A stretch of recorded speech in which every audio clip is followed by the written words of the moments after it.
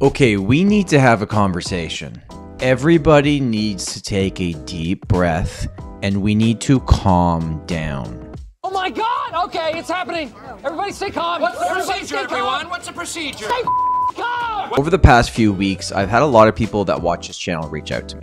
I've also had past clients reach out to me, and a lot of people that bought real estate this year are worried. But I'm here to tell you today that it is going to be all right. And you know I'm a data guy. I like to look at the numbers, and I'm going to go over the market right now because I think a lot of people that bought maybe a property in February are looking at what's happening for sales on their street right now, and prices are down, you know, outside Toronto, it can be 20, 30% from the peak of February. And I think a lot of people are starting to freak out a little bit. And I want to bring a little bit of clarity and calmness to this situation and show you the data that, like, what's the worst case scenario this could be, what's the realistic scenario, and what's the best case scenario. We're going to get into all that and more in today's video. And if you haven't already subscribed to the channel, if you could do that, that would be awesome. We are so close to 5,000. Also, you guys keep smashing all the like goals we've had on the last few videos. First, it was 200, then 250. So I'm going all out on this one. If we can get to 300 likes on this video, you would once again make my day. If you are trying to make sense of the market, you can book an appointment directly with me in the first link in the description, a buyer consultation or a seller consultation at a time that works for you. Okay, so here's what we're going to talk about today. I've had so many people calling me really worried about what's going to happen and literally thinking of selling properties now that they just bought in February and losing hundreds of thousands of dollars on them. And time is your friend in real estate. I'm going to show you 3 examples today. The 3 last times we saw dips in the market, how long it took for the market to get back to the peak when those people actually bought, and what the realistic scenario is going to be for everybody watching. Okay, so what we're going to look at first here is the last 2 years of data, and what it's comparing is February 2020 to February 2022. So it's showing all the GTA average prices and what they've done over those 2 years. So Graham Frescu, sorry if I'm butchering that name, from Metroland Media put this together, and Susan posted on Twitter, and I got her permission to use it in this video. So thank you, Susan and Graham. So let's put this in perspective, okay? The 40-year average in terms of price increases in the city of Toronto is about 6 to 7% a year.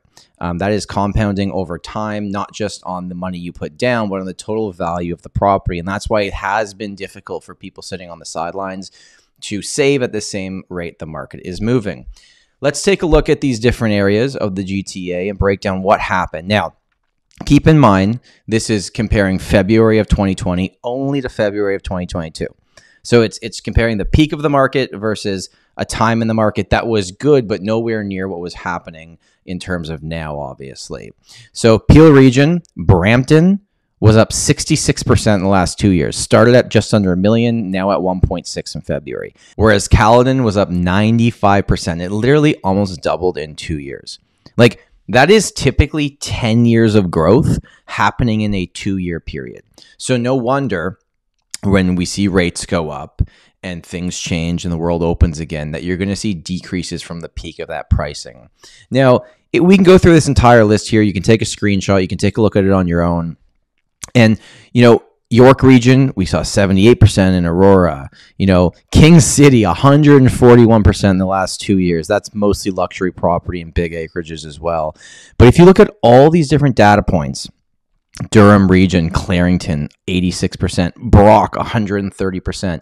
But I want to pull your attention to Toronto. So Toronto West was up 38% in the last 2 years. Central was up 37%, and East was up 48%. Now, those are all very much above what the 40-year average is. But comparative to the outer markets, and we've talked about this a lot in this channel, Toronto growth was actually, and like I'm putting quotations here, somewhat reasonable in the last 2 years compared to everybody else. And obviously the reason why is because Toronto prices were already significantly higher when the pandemic started and when people started moving outside and saving more money and getting different lifestyles, that the city was never going to see that type of growth. So when I look moving forward here from the peak of February before the rates went up, yeah, these outer markets that doubled in 2 years will have corrections. Like, that's just a fact. But if you were a buyer that bought in any of these outer markets in the last 2 years, I want to show you the actual data and give you kind of an understanding of like, okay, well, how long based on the fundamentals of the market will it actually take for you to get back to that price. So we're going to move forward to the next graph here. And what this is the historical sale price data from the Toronto Real Estate Board, basically going back all the way to 1976. Okay, so we're going to use 3 examples here to show people that bought at the peak and what happened and how long it took for them to get back to it. And I want to make something very clear as well. Canada is not limiting immigration. Although interest rates are going up, they have to go up. So at some point they can bring them down again. And unemployment rate is very good. Like the fundamentals of the market are still strong. But what we saw the last 2 years was absolute insanity. So we are still technically in a seller's market just based on months of inventory. But we've swung so quickly here that expectations are going to have to change. So let's say you were someone that bought a property in 1989 for $273,000. 2 years prior in 87, the average price was only $189,000. And then things fell off. We had the crash of the early 90s, and you have to go all the way to 2002 to get back to $275. So people that bought in 1989 that held for just over 10 years got their money back. Now, again, this is average price and the micro markets are different. So take this with a little bit of a grain of salt. It depends on what you bought, where you bought, and what exactly you paid for it in 89. But the average, it took just over 10 years to get back to that point. So anyone that bought in 89 and sold before 10 years probably lost money. Immigration, interest rates, and many other factors were very different back then. And I will say on the record here, I definitely don't think that's what's happening with our market, but we will see corrections. So that was the worst we ever saw in the last 40 years. It took 10 years, okay? Just give that perspective. The next time that we saw the market kind of shift was 2008. Now, 2008 was interesting because although America had their housing crash, Toronto specifically didn't actually see prices go down. In fact, they went up $3,000 from the year before, and the year after they jumped up again. But what you see happened here in 2007, we had 93,000 sales, and then we only had 74,000 sales in 2008. Then it jumped back up to 86. So it wasn't that prices dropped here, just people were nervous and no one was selling properties. And people weren't giving properties away either. So 2008 was kind of like a blip for Toronto real estate. It kind of paused, but our prices didn't actually drop. The most recent example is 2017. And when we look at 2017, our average sale price was $822,000. Now, keep in mind, this is entire GTA. Now, if you bought a house in Durham in 2017, and then fair housing came in April of that year, and foreign buyer tax, and a laundry list of all the other things that the Liberal government at the time in Ontario brought into place. And then the stress test came in early 2018 on January 1st. All these factors saw housing prices drop anywhere from 20 to 35% in Durham region. So we've seen this recently. And from then, it basically took from April 2017 until about almost the end of 2019 into 2020, like early 2020, for people's prices to jump back up.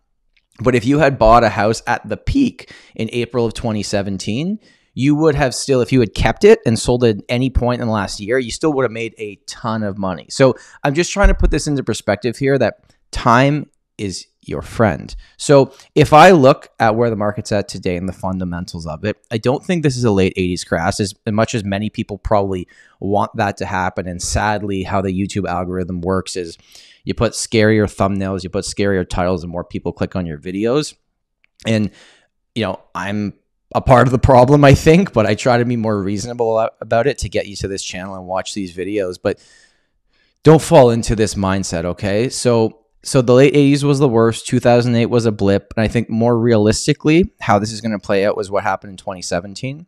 I think it's going to take, you know, a little bit of time here, years, for prices to catch up to where they were in 2020. I don't think the city of Toronto is going to take as long as outer markets because they haven't increased like outer markets have over the past few years.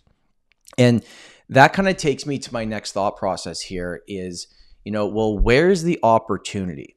There's a really famous Warren Buffett saying that a lot of people were quoting at the beginning of the pandemic was, you know, be fearful when others are being greedy, which I guess you could say was the last 2 years in real estate, and be greedy when others are being fearful.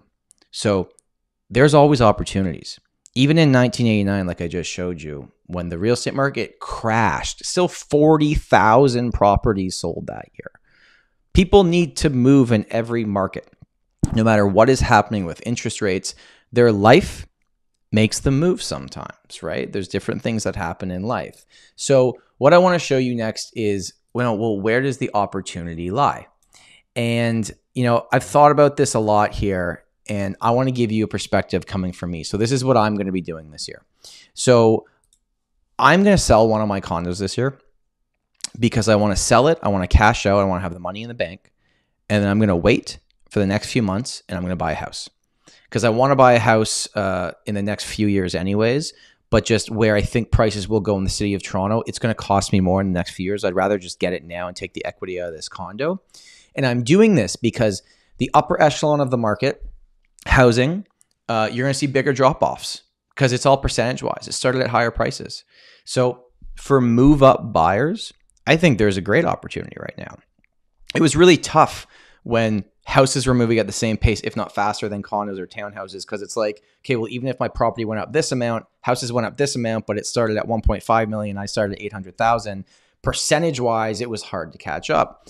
When markets stabilize or drop, it's a good time to move up if, and this is a big if you believe in the fundamentals of the market.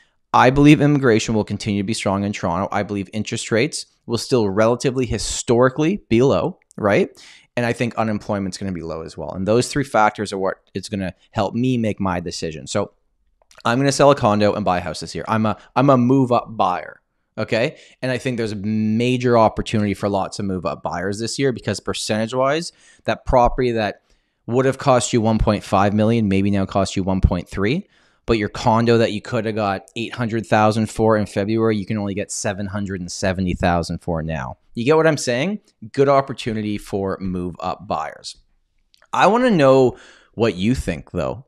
Like, am I way off on this? Did I do a good job explaining it? I really hope I did because I don't want to stoke the fire here. I don't want to fearmonger. I don't think that's good for people's health, frankly, and just sleeping at night. And yeah, if you buy real estate, there is risk. And the next few years is going to show the amateurs from the professionals.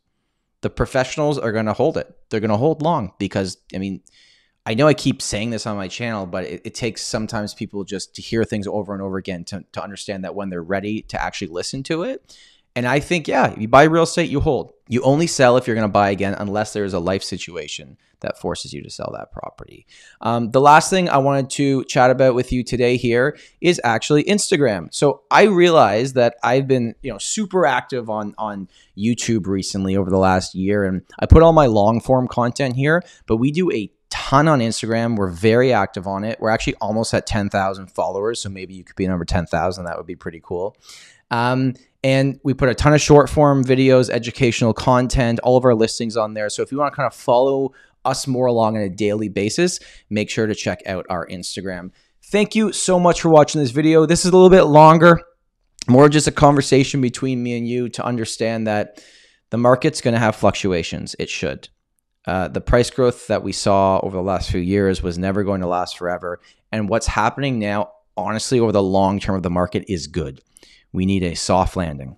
We do not need a crash landing. Soft landings are going to be okay. And if you buy and hold and wait it out, historically, puts you in a good position. Thank you for watching this video. My name is Tom Storey. And remember, home is where your story begins.